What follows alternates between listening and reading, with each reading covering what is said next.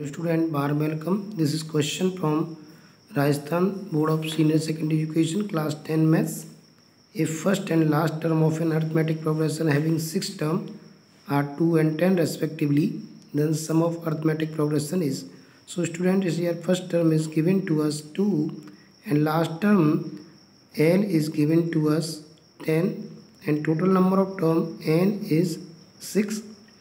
And we want to find out the sum of the arithmetic progressions. So as n equal to n by 2, 2a plus n minus 1 into d. So this is our formula. N by 2 we can write it as a plus n minus 1 into d. This is the last term.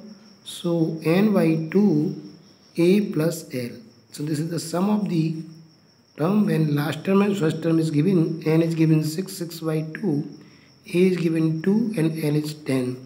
So 2 3 is 6, this is 3 into 12, 10 plus 2 12, 12 3 is 36. So 36 is the answer of this question, which is found in option B.